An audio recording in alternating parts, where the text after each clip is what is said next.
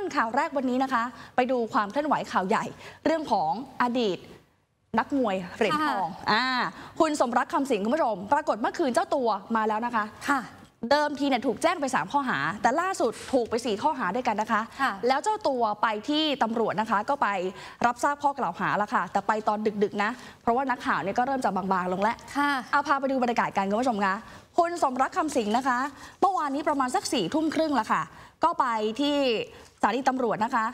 เดินทางเข้าไปพบพนักงานสอบสวนที่ขอนแก่นคุณผู้ชมให้ปากคำนะคะแล้วก็ไปเก็บตัวอย่าง DNA ใช้ประกอบสำนวนทางคดีตอนนี้นะคะคุณสมรักถูกแจ้งข้อหาไปถึง4ข้อหาค่ะข้อหาแรกก็คือร่วมกันพรากผู้เยาว์อายุต่ำกว่า15แต่ยังไม่เกิน18ปีไปเสียจากผู้ปกครองข้อหาที่2นะคะร่วมกันพาบุคคลอายุต่ำกว่า15ปีแต่ยังไม่เกิน18ปีไปเพื่อการอนาจารข้อหาที่3ก็คือกระทำอนาจารกับเด็กอายุต่ำกว่า18ปีโดยใช้กำลังประทุษร้ายและข้อหาที่4ค่ะพยายามข่มขืนผู้อื่นโดยใช้กำลังประทุษร้ายนะคะคือเจ้าตัวเนี่ยให้สัมภาษณ์กับนักข่าวนะคะหลังจากที่สอบปากคำเสร็จแล้วก็ผู้ชมดูสิคะยกมือไหว้ตลอดเลยนะยกมือไหว้บอกขอโทษค่ะขอโทษพี่น้องชาวไทยขอโทษชาวจังหวัดขอนแก่นที่ทำให้เกิดเรื่องเดือดร้อนขึ้นมานะคะคือปัญหาที่เกิดขึ้นยอมรับว่าไม่รู้จริงๆว่าเด็กผู้เสียหายเนี่ยมีอายุเพียง17ปีเท่านั้นและคุณสมรักบอกถ้ารู้นะเรื่องแบบนี้จะไม่เกิดขึ้นเลยค่ะฉะนั้นพอเรื่องมันเกิดขึ้นจากนี้ต้องมีการตั้งสติหาทางแก้ไขขอโทษไปยังครอบครัวของตัวเองด้วยรวมไปถึงครอบครัวของน้องผู้เสียหายนะคะบอกว่าเข้าใจความรู้สึกของทุกคนแต่พอเกิดเหตุการณ์แบบนี้แล้วก็พร้อมจะแก้ไขพร้อมเข้าสู่กระบวนการยุติธรรมค่ะกราบขอโทษพี่น้องชาวไทยและชาวจังหวัดขอนแก่นนะครับที่ทำให้เรื่องเดือดร้อนขึ้นมานะครับมันก็เป็นความผิดพลาดครับปัญหาที่เกิดก็คือว่าผมไม่ทราบจริงๆว่าน้องเขาอายุ17ถ้าเกิดว่าผมทราบเรื่องคงไม่เกิดขึ้นแล้วก็ไม่ว่าจะเกิดอะไรขึ้นก็มันเกิดขึ้นแล้วนะครับก็ต้องตั้งสติหาทางแก้ไขแล้วก็ขอโทษครอบครัวผมด้วยขอโทษครอบครัวน้องด้วยนะครับแล้วก็เรื่องเกิดขึ้นแล้วก็ตั้งสติแล้วก็ผมเข้าใจในความรู้สึกของทุกคนนะครับไม่มีใครอยากให้เกิดแต่เกิดขึ้นแล้วก็พยายามแก้ไขให้ดีที่สุดแล้วก็ผมก็พร้อมที่จะเข้าสู่กระบวนการยุติธรรมนะครับก็ผมก็เข้าแล้วนะครับผมก็ขอบคุณครับขอบคุณทุกท่านครับนี่ค่ะคุณผู้ชมแต่ถึงแม้ไปยามดึกนะนักข่าวเนชั่นทีวีของเราก็ยังคงเกาะติดอยู่นะคะแล้วก็นำบรรยากาศมาฝากกันคุณสมรักก็ขอโทษขอโพยกับสิ่งที่ทำลงไปกับสิ่งที่เกิดขึ้นนี่แหละค่ะฝั่งของตำรวจนะคะรองผู้กำกับสอบสวนสพ.เมืองขอนแก่นค่ะพันตำรวจโทสุภกฤษนะคะสุภเริศขออภัยก็บอกเลยค่ะคุณสมรักเนี่ยปฏิเสธทุกข้อกล่าวหาเลยนะคะหลังจากที่พนักงานสอบสวนเนี่ยให้เวลา15 วันเพื่อจะไปเขียนคำให้การเพื่อแก้ข้อกล่าวหาตลอดเวลาที่มีการสอบปากคำคุณสมรักเห็นบอกว่าไม่ได้มีอาการเครียดนะคะแต่ก็เหมือนจะมีความกังวลกับเรื่องที่เกิดขึ้นแล้วก็บอกว่ามันเกิดจากความผิดพลาดพนักงานสอบสวนแล้วก็เห็นว่าคุณสมรักเองไม่ได้มีพฤติการที่จะหลบหนีก็เลยไม่มีการควบคุมตัวเอาไว้นะคะทีนี้คุณสมรักเนี่ยตอนนี้ตกเป็นผู้ต้องหาที่1ผู้ต้องหาที่2มีนะคุณผู้ชมนะคดีนี้นะคะนั่นก็คือคนขับบิ๊กไบค์จำได้หรือเปล่าคะคนขับบิ๊กไบค์ที่เป็นคนขับแล้วน้อง17นั่งตรงกลางแล้วคุณสมรักนั่งประกบท้ายไปนะคะแล้ววันนั้นบิ๊กไบค์คันนั้นก็พาน้อง17ผู้เสียหายเนี่ยไปที่โรงแรมตอนนี้คนขับบิ๊กไบค์นะคะมีการออกหมายเรียกให้มาพบแล้วถูกแจ้ง2ข้อหาค่ะข้อหาแรกก็คือร่วมกันพรากผู้เยาว์อายุกว่า15ปีแต่ยังไม่เกิน18ปี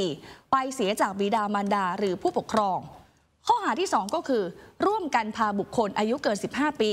แต่ยังไม่เกิน18ปีไปเพื่อการอนาจารนะคะลองฟังเสียงตำรวจให้สัมภาษณ์ล่าสุดคดีนี้ค่ะเพราะว่าในวันนี้ผู้ต้องหาให้การปฏิเสธนะครับให้การปฏิเสธขอเวลา15 วันในการไปทำคำให้การนะครับมาเพื่อแก้ข้อกล่าวหาในส่วนที่กระทำผิดพลาดไปผู้ต้องหารับว่าจะไปแก้ไขให้ดีขึ้นแล้วก็ฝากขอโทษพี่น้องชาวไทยนะครับขอโทษครอบครัวของตัวเองขอโทษครอบครัวของน้องนะครับผู้ต้องหาก็ไม่ได้มีท่าทีเครียดนะครับแต่รู้สึกว่าสิ่งที่มันเกิดขึ้นเป็นความผิดพลาดนะครับวันนี้เราก็ปล่อยตัวเขาไปก่อนผู้ต้องหาเนี่ยประสงค์จะมอบตัวเข้าพิสูจน์ความบริสุทธิ์อยู่แล้วนะครับ ริงๆคณะพนักงานสวนเราได้ตกลงกันแล้วประชุมแล้วนะครับผู้ต้องหาไม่มีพฤติการหลบหนีจึงไม่ได้มีการควบคุมแล้วผู้ต้องหาอีกรายก็เข้ามาอีกรายหนึ่งก็เราจะเรียกตัวมาเพื่อแจ้งข้อกล่าวหาไปไว้นี้นะครับเขาได้บอกเหตุผลในการปฏิเสธทั้ง4ข้อกล่าวหาไหมครับยังไม่มีเหตุผลนะครับเพราะว่าเขาขอไปทำคำให้การขอปรึกษาทนายก่อนเพราะวันนี้มากับพี่ชายไม่มีทนายความส่วนน้อง17ผู้เสียหายคุณผู้ชมคะตอนนี้ก็ยังคงรอผลการตรวจพิสูจน์จากแพทย์นะคะซึ่งคาดว่าผลการตรวจร่างกายทั้งหมดทั้งมวลเนี่ยจะออกมาภายในวันนี้แล้วก็จะนำมาใช้ประกอบในสำนวนคดีต่อไปด้วยค่ะคุณผู้ชมคะคุณจ๋าคะถ้าเราจำกันได้เหตุการณ์นี้ไม่ใช่มีแค่คุณสมรักคนขับบิ๊กไบค์แล้วก็เด็กสาวอายุ17 ปีเท่านั้นทีนี้เนี่ยในคลิปเนี่ยมันมีผู้หญิงอีก2 คนที่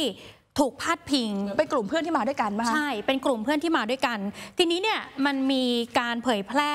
คลิปออกมาเป็นคลิปที่2 สาวที่อ้างว่าเป็นเพื่อนของสาว17 ปีคนนี้แหละค่ะบอกว่าจริงๆแล้วเนี่ยเพื่อนทั้ง2 คนนี้เพิ่งรู้จักกับน้อง17 ปีคืนนั้นเนี่ยเป็นครั้งแรกเลยนะคะคือเหมือนกับว่าไม่ได้รู้จักกันมาก่อนเหตุที่รู้จักกันเนี่ยก็คือเป็นเพื่อนของเพื่อนทีนี้เขาก็ออกมาไลฟ์ชี้แจงนะคะว่าจริงๆแล้วเนี่ยวันเกิดเหตุเนี่ยไม่ใช่ว่าเขาทิ้งเพื่อนนะแต่ว่าพยายามที่จะชักชวนสาว17 ปีเนี่ยกลับไปด้วยกันแล้วก็บอกด้วยว่าจะไปส่งที่โรงแรมที่พักแต่ว่าสาว17 ปีคนนี้เนี่ยยืนยันว่าจะไปกับคุณสมรักหลังจากที่กลายเป็นข่าวดังนะคะล่าสุดค่ะที่อ้างว่าเป็นนางสาวบีแล้วก็นางสาวซีซึ่ง2 สาวรายนี้เนี่ยอ้างว่าเป็นเพื่อนกับสาว17 ปีที่เป็นคู่กรณีของคุณสมรักนี่แหละที่บอกว่าถูกล่วงละเมิดทางเพศแล้วก็กระทำอนาจารเธอได้ออกมาไลฟ์นะคะพูดว่าเหตุการณ์ที่เกิดขึ้นเนี่ยเป็นการปกป้องตัวเองแต่ว่าจะไม่ขอพูดเรื่องคดีระหว่างของ2 คนนั้นจุดประสงค์หลักๆที่ออกมาพูดนะคะเพราะว่าถูกนำภาพไปโพสต์แล้วก็ไปแชร์ในโซเชียลอ้างว่าตัวเธอเองเนี่ยเป็นนางสาวเอนะจนทำให้คนเข้าใจผิดแล้วก็นำภาพไปโพสต์จนเกิดความเสียหายรวมถึงตอนนี้เนี่ยถูกสังคมด่าแล้วก็ตราหน้าว่าไม่รักเพื่อนทอดทิ้งเพื่อนไม่ช่วยเพื่อนจนเกิดเรื่องขึ้นเธอบอกนะคะว่าเพิ่งรู้จักกับนางสาวเอเป็นวันแรกเลยซึ่งก็เป็นเพื่อนของเพื่อนในกลุ่มแล้วก็เป็นคนบ้านเดียวกันก็เลยชวนกันมาเที่ยวด้วยพวกเธอทั้ง2 คนไม่รู้จักแล้วก็ไม่รู้เรื่องมาก่อนแล้วไม่ได้เป็นคนชักชวนมาเที่ยวด้วยนะคะเพียงแต่ว่าเพื่อนของเพื่อนเนี่ยชักชวนมาทั้ง2 คนเนี่ยอยู่ด้วยกันที่โต๊ะ4 คน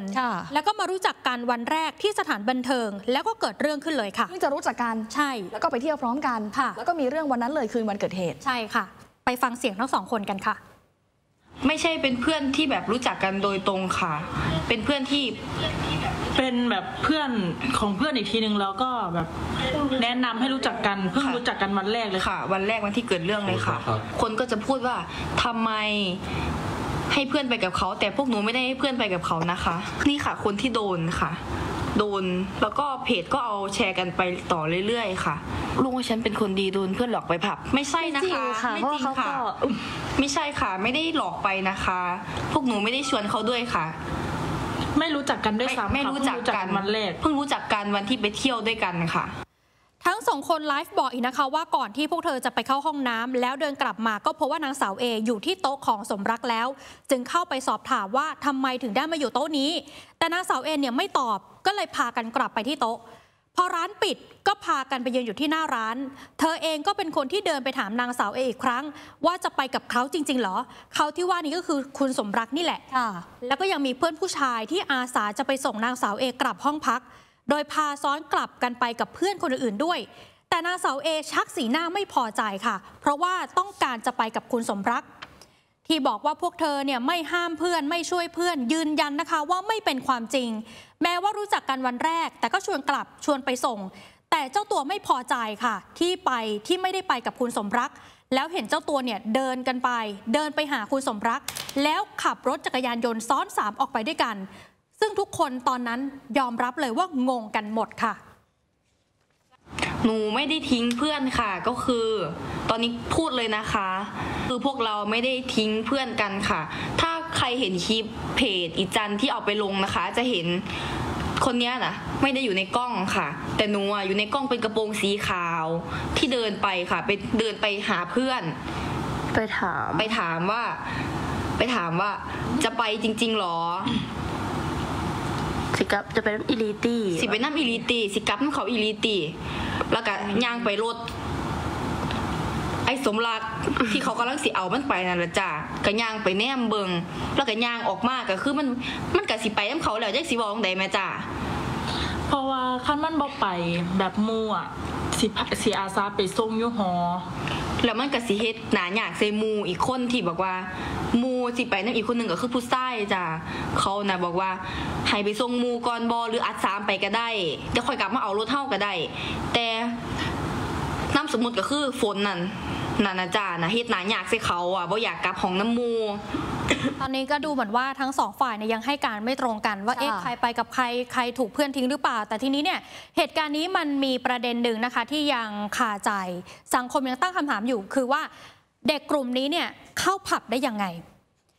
สองคนนี้บอกนะคะว่าช่วงที่เข้าผับนั้นเนี่ยไม่ได้สนใจนะว่าใครจะเข้าได้หรือไม่ได้แต่ทุกคนก็เข้ามาในร้านแล้วก็เที่ยวกันตามปกติส่วนพวกเธอเนี่ยก็ไม่ได้อายุ17 ปีนะโดยในไลฟ์ทั้งคู่ก็ไม่ได้บอกว่าตัวเองเนี่ยอายุเท่าไหร่แล้วทั้งคู่ก็ยังบอกอีกนะคะว่าหลังเป็นข่าวเนี่ยก็ยังไม่เข้าใจว่าสาว17 รายนี้จะไปแจ้งความทำไมทั้งที่สมัครใจไปกับคุณสมรักเองรู้ว่าเขาเคยทำแบบนี้กับใครนะคะเพราะหนูไม่ค่อยสนิทกับเขาแล้วก็เพิ่งรู้จักกับเขาวันแรกค่ะไปแจ้งความทำไมงงพวกหนูก็ยังงงเลยตื่นมาก็คือแบบมีคนเขาเดินนี่แหละจ้ากะอยากออกมาเว้าเพราะว่ามูก็เสียหายเรื่องลูกทั้งสองคนยังทิ้งท้ายขอให้ทุกคนที่นำภาพของทั้งสองคนไปโพสต์ไปแชร์จนเกิดความเสียหายขอให้ลบแล้วก็หยุดโพสต์หยุดแชร์หากไม่หยุดนะคะยืนยันว่าจะดำเนินการตามกฎหมายต่อไปด้วยล่ะค่ะเดี๋ยวคงตามกันต่อนะเพราะว่าข้อมูลที่น้อง17ผู้เสียหายออกมาให้กับทางคุณการจอมพลังบอกว่าคนที่ไปด้วยกันเนี่ยมีอยู่1 คนที่อายุต่ำกว่า17ด้วยซ้ำแล้วตัวเธอเองก็ยืนยันบอกว่าไม่ได้มีการปลอมแปลงเอกสารในบัตรประชาชนเลยก็ยื่นรูปเข้าไปแล้วก็สามารถเข้าไปในผับได้ทันทีเดี๋ยวประเด็นนี้คงจะไปขยายความกันนะคะเพราะว่าตรวจสอบไปถึงการให้บริการในผับด้วยว่าเข้าไปได้ยังไงถ้าอายุต่ำกว่า20 ปีนะคะ